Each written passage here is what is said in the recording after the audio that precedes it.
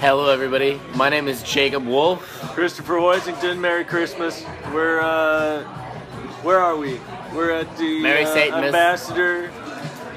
We're at the Ambassador Chinese restaurant right now. We're with Tony Jackson. And Is that your last name? I didn't know that. I didn't know it either until a few minutes ago. But we work with him at Aqua Riva, and he's a bartender, and he's also a painter and a musician. Anything else? A writer when I can find the time. Writer. Thank you. you. So yeah, we're pulling out a Christmas interview here. Yeah. We didn't think that we were gonna get an interview on Christmas, but we met all together here to get Chinese food and do this interview and hang out.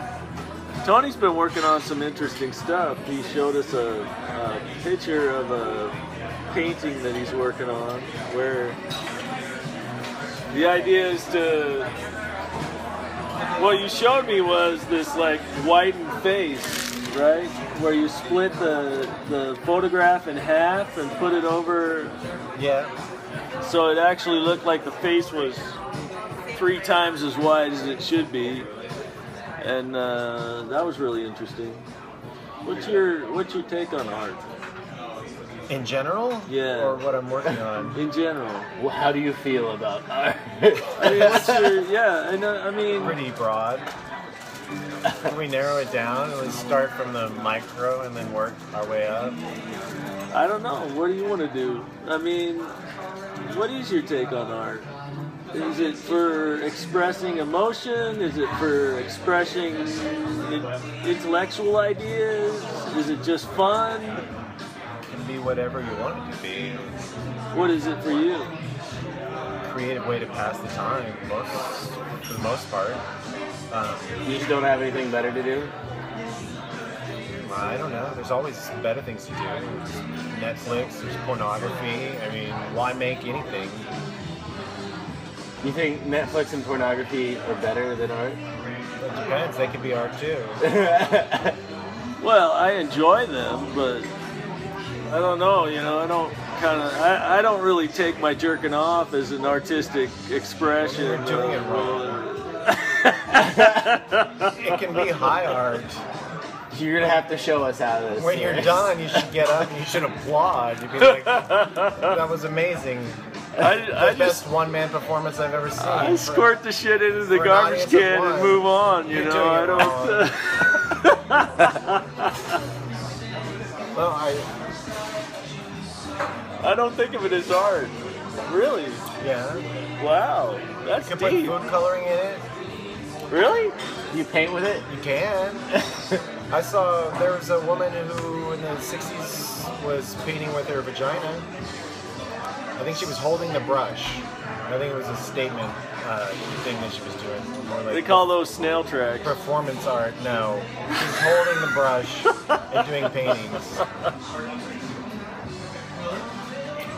Interesting. Yeah, sure. Yeah, or like, was she an artist beforehand? Did she? I might have dreamed that. I don't remember. Or I saw it on something, YouTube or. Yeah, I don't know. I've always had a desire to make things that from nothing. Yeah, me too. What kind of instruments do you play? Guitar. I've been experimenting with keyboard and yeah. You've been getting some new toys to play with too. Yeah. Talking about the vibrator or? If that's what you want to talk about, yes, that's what I'm talking about. How do you feel about your new vibrator, Tony? I love it. Nancy has been wonderful to me. Nancy, he named it.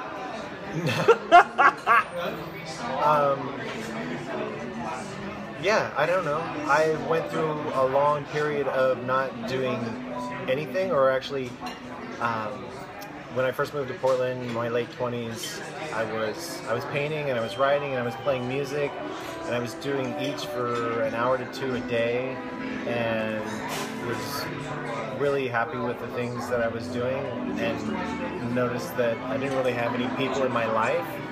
Of course you don't. And then so I realized that if I was going to have people in my life, then I would need to do some of these things less, or like I couldn't be making art for 8 hours a day and have a job and still have a social life. So the social life became more important to me, and then slowly that replaced the making things. And I just focused on writing, and that's all I did for several years. And I thought that I was done. I was done with painting. I was done with making music, playing music, and then I didn't feel very happy in that, the not making, the not having something for expressing. I missed it. Do you find yourself in situations where you're just making art? Like, do you like trap yourself still for long periods of time, 8 hours to do art? Or oh, I never get that much time anymore, and I don't even. I'm trying to get more comfortable, or less interested in the idea of being an artist, and just more comfortable in just doing whatever I'm in the mood for. Some weeks it might be all I do is play guitar and write songs, and then there'll be other ideas for projects that are kind of on the back burner, so to speak, and until I get to that place where it's all right, I really want to work on this. I want to. It's in my mind. I want to make this idea a thing, a tangible thing that I can hold, I can look at. And then I battle with fear and energy and time issues. And, do you have ambitions of being a professional artist someday? I do. I have very strong ambitions to make a living making things. And yeah. I wonder how much that still is even part of the kind of consumer capitalistic paradigm, for lack of a better phrase, to have to make things that make money. Right. But I struggle with that big time. Professional artists don't, I think, waste a lot of. I think that's an excuse for me to not make it. Do you guys need any more water? I'm good, thank you. You guys are all really awesome. Thank you so much. Yeah, Thank Merry you. Christmas. So I can go from sitting on the couch or lying in bed to having a large show at my own little gallery space without actually doing anything. And so to get up and to actually just make the work and just be content in just that. I'm happy is when I'm just doing something that's expressive, that's creative, and it doesn't have to have purpose to it. or an end result. Like, Well, it doesn't have to be a. This doesn't have to go on a wall someplace and have other people come and see it. And to be bought. I mean, there's something about the idea of having something having monetary value that. I read a quote by some Indian guru one time, and he talked about. I can't quote him because I don't have it memorized, but it has to do with, whenever I sit down in front of a canvas, if I'm thinking about how much money I might make for it or how much somebody might love it, I am not free to create what I really want to create on that canvas. I'm always kind of conscious of, will anybody buy it? Is it really of any value to anybody? Does it mean anything to anybody? But if I just create out of my heart and without any idea, but it's so hard to disengage, especially in our society, because everything's everything's value is based on how much it's worth monetarily. Yeah, but that might only be a very small percentage of professional artists who only create from their heart with no sort of concern for and most. And famous artists that only create? No. No. No. Famous artists always think about how much their shit's worth. I don't think so. No? No. I think you're still going to make what you make. You can't say that this is the thing that it has the most value in the art community, so I'm going to make this. Like, you can only make what you can make. You might see, I have a artist friend in Dallas, Texas, who's been very successful for 20 years with several different galleries, just making abstract work using acrylic on acrylic sheet, large scale, just very simple compositions. I don't think he puts a lot of thought into what this is going to be worth to somebody. He just makes the work. But